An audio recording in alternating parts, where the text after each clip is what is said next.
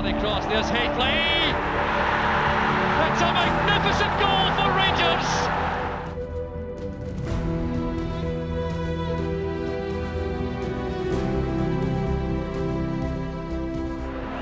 Fires in the cross, Hateley's in there, and the ball's in the back of the net! That's McCoy through the acrobatic effort! McCoy's done it for Rangers!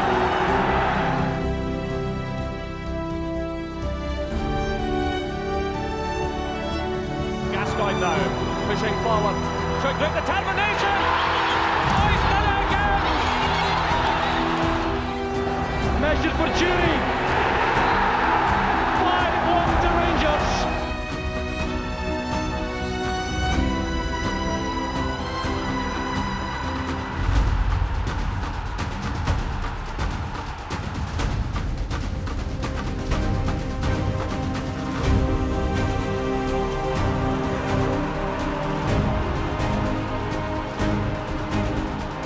He might go himself here.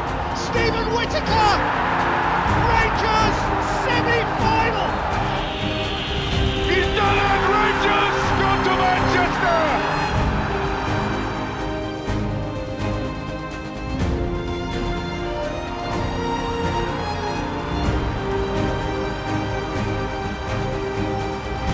Boys! Get that chopper to Dundee now!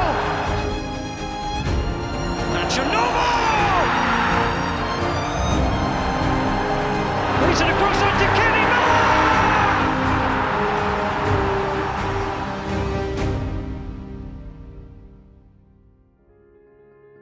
Felt honoured, to be honest, and of course I knew of Walter. He's iconic. I looked at the history, the iconic photos of him, which the family supplied as well. Quite an easy decision, because it's a great pose. There's movement to it, meaning the flow of the suit as you walk round, 360 degrees around the statue. There's something going on everywhere. Obviously, he's a well-loved man in Glasgow, and it would be done right. It'd be a special day. He, for the club, is the greatest Rangers manager of the modern era, and for us to unveil that statue there on Edmiston Drive, overlooking the main stand, it feels really poignant. It feels really appropriate that we'll be able to unveil the statue in front of supporters with all of the Smith family there. As a family, we're incredibly grateful. It's such a huge honour for my dad to get this statue, and as I say, we're thankful and very grateful, of course. We looked through a number of images during that period, and the one we decided on was the one from my dad's last game as manager at Ibrox against Dundee United. The ovation he got from the fans that night was incredible, and it was a really special moment for us all. You speak about legendary figures at Rangers. Walter Smith deserves to be up there with every single one of them for the contribution that he made to Rangers, first as an assistant manager and then over those 2 periods of his as a manager. Very important, very deserving. You used to have to walk about the main stand of the trophy room or the museum to know that the club honours its heroes very well, but something more public, something more visible, something that can be seen and visited very publicly is absolutely appropriate and important. I think if anybody deserves a statue at this club is Walter Smith. I think his legacy at the club's probably done as the greatest Rangers manager that's been, and a statue would be a fitting legacy to his dedication working for the club. He gave many, many years to this football club. He loved the club, he was honest, he was genuine, and he's made me a better person. I think he well deserves it.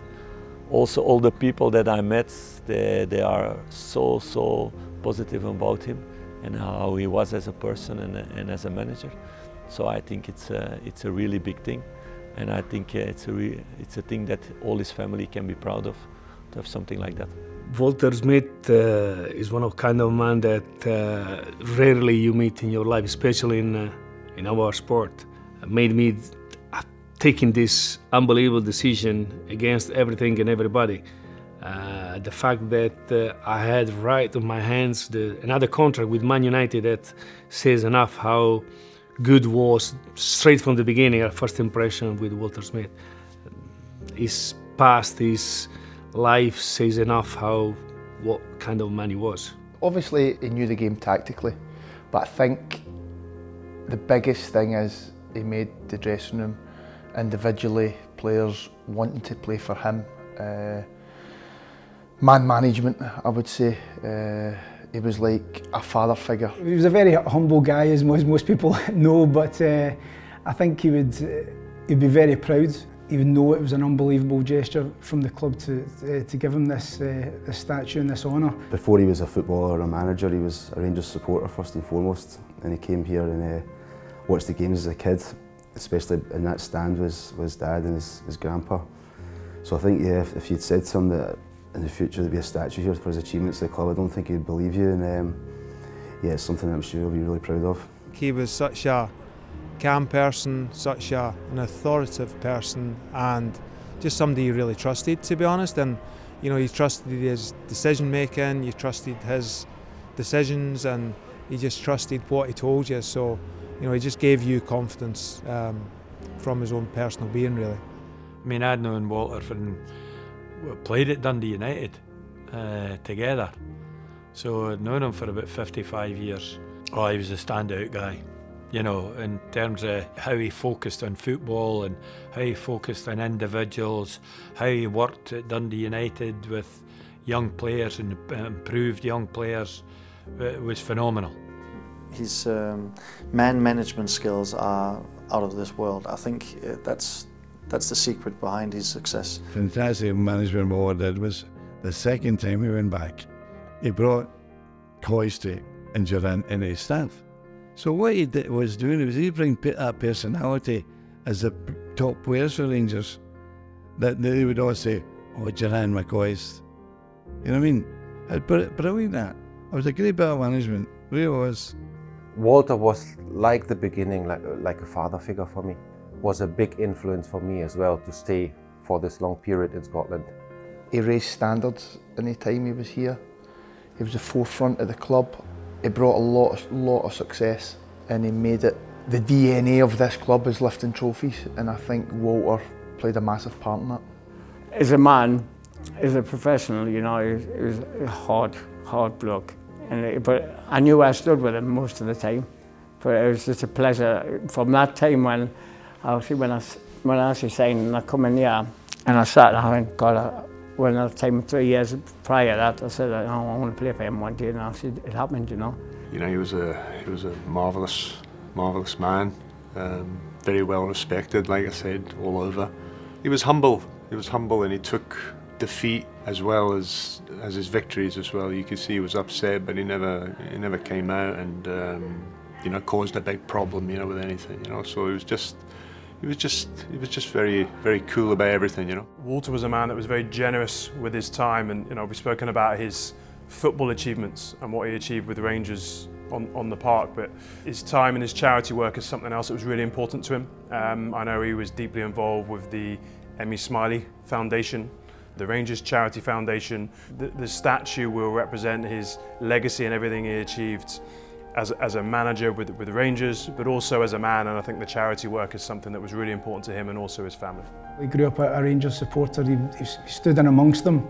I think they knew he obviously came from the East End of Glasgow and Carmyle as well, so he was a humble guy, you know, and I think he just felt as though he was one of the supporters himself. Yeah, I'm just delighted that you know, when you come in and you sit in this office, you know that you have, you know, a lot of people who have won a lot of trophies for Rangers have had handled the situation over the years as Rangers managers. That you have to be successful, and I can only feel very fortunate that I've been.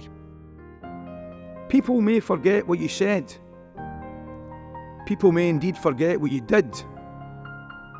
But people will never forget how you made them feel. And I don't think I will ever forget what Walter did, and I don't think I'll ever forget what Walter said. But I can guarantee you, I will never, ever, ever forget how that man made us all feel.